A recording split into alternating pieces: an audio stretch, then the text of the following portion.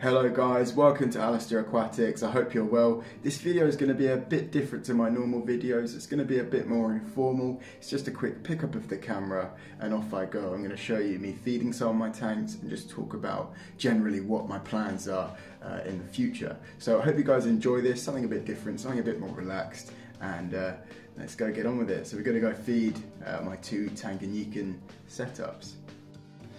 Okay guys, so let's see how they're doing.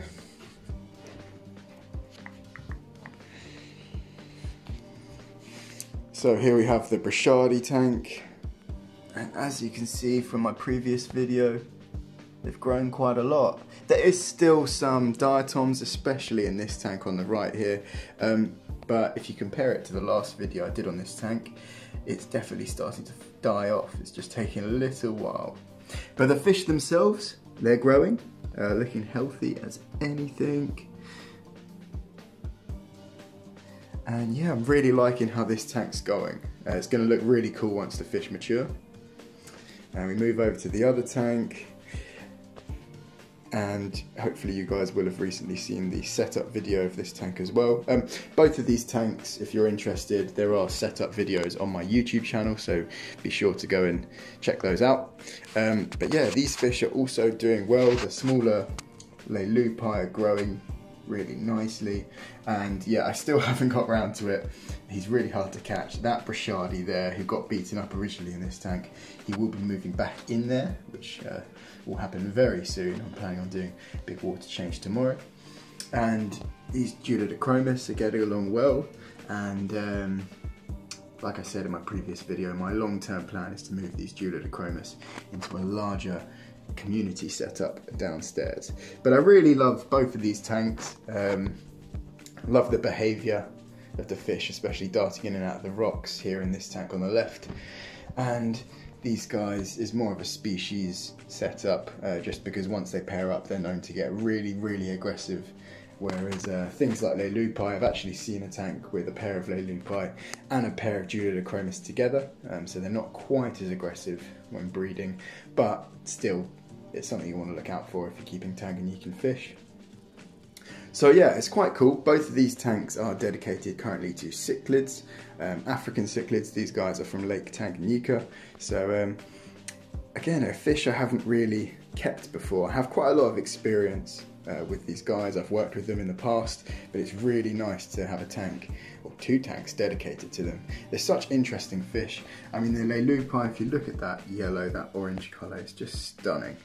You know, pretty much compares to me to like marine fish. So marine fish are normally more expensive, but have those vibrant colours. And yeah, that Leleupi to me seems to pretty much compare. And the Brichardi, when these guys are older, they're going to have absolutely amazing fins.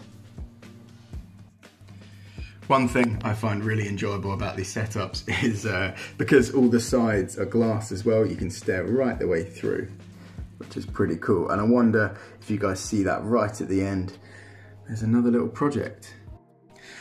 I'm really pleased with these tanks. These are Oase Starline 125 aquariums, and as I've mentioned in my last video, I will be doing a much more in-depth review of these tanks, but so far I'm really happy with them. They have these great glass sliding lids, they have a built-in light unit, corner filter with a heater that sort of slots in the back there. So one thing about these tanks is you can see the filter. But I mean, you know, if you wanted to upgrade it and add an external filter, that's something I could think about doing in the future. It's not necessarily hard to do. But one thing I really like about these filters, and I'll mention it more in the review, is normally with an internal filter, taking it off to do maintenance can be a real pain. You know, the suction cups won't come off properly or water ends up everywhere. But these are designed so that they just, with a light pull, come off, and they're held actually on, the sponge area is held on by magnets, which is really cool, really interesting. And it's been really easy to maintain so far. But yeah, these tanks are an absolute joy to keep. And you know, this room, just to give you guys an idea, put the camera into sort of a wider mode. So there are the tanks. We've got a little office area here and a little chair. So coming down here, sit on this chair, and you get a lovely view of the two tanks. So I'm sure you guys also spotted this little tank on the end. This is a nano reef tank. This is a Fusion Nano 10 gallon by Innovative Marine. Let's put a bit of light on this situation. For now, I've just got this Kessel Air 80 Tuna Blue over it. Nice little tank. I've made it a couple of little sort of customizations. So on the filter input there, I've just added a sort of filter guard, and on the output I've just added a random flow nozzle just to create random flow in the tank. It's meant to be quite a bit more healthy for coral. And these products were from D-Flow Designs, so I'll put a link to them in the description below. Now, the moment I'm sure you guys have all been waiting for, let's give these guys some food. So a lot of the time I don't always show on camera, you know, what goes into caring for these guys. I mean, I do sort of have done sort of guides on water changes and things like that, and I normally show the feeding process, you know, when I show off a tank.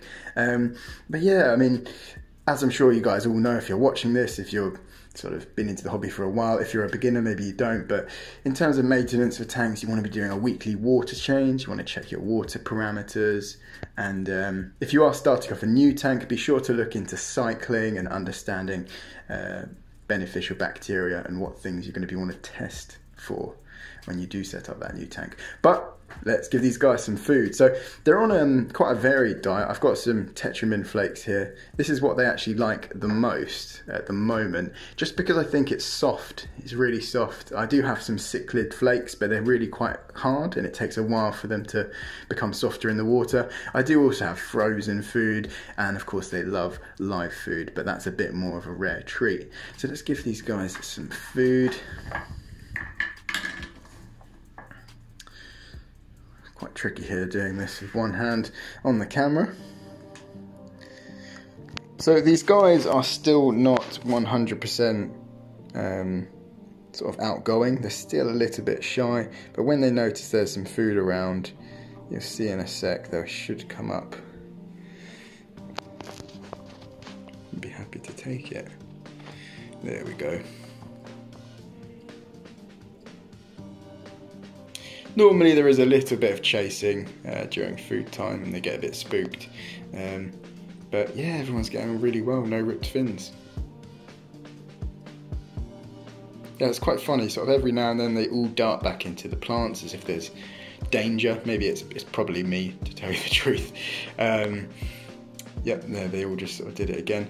Or it might just be that one of them gets a bit spooked and they sort of use that sort of ability that fish do in terms of a school, where if one fish makes a sudden movement, they will follow it. I'm not sure. So if you guys have Tanganyikan cichlids and you've seen this before, you know, let me know, because they do suddenly all of them almost dart behind the rock and then come back out. It might be me here making some noise or accidentally banging my feet around on the floor.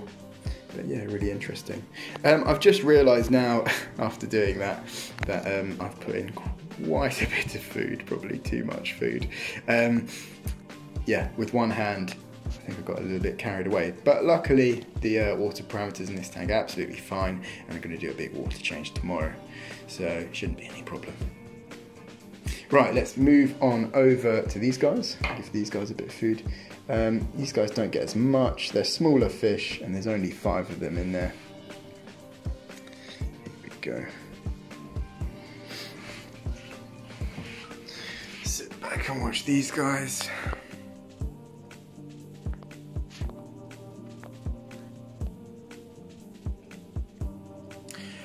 With all these fish, especially because they're young, I do like to feed them a couple of times a day if I get the chance, just because they're smaller fish and I want them to grow big and healthy. You know, I don't want them wanting for food too much. You don't want to see any sunken bellies or anything like that. All my fish have nice plump bellies. It's something to really sort of bear in mind. You know, if you've got a fish, especially a young fish, and it's growing, you know, you think about a young person, they're going to need lots of food, lots of nutritious food in order to grow. You know, if you feed them tiny amount and they're going hungry all the time, you know, it could really lead to some issues. So yeah, it's an important thing I think we all should think about when feeding our fish. Okay guys, thank you for watching. I hope you enjoyed that. It's just something a bit different, just a real quick pick up the camera and go. Maybe this is something I should do more often. Maybe I could do sort of talks on certain topic areas.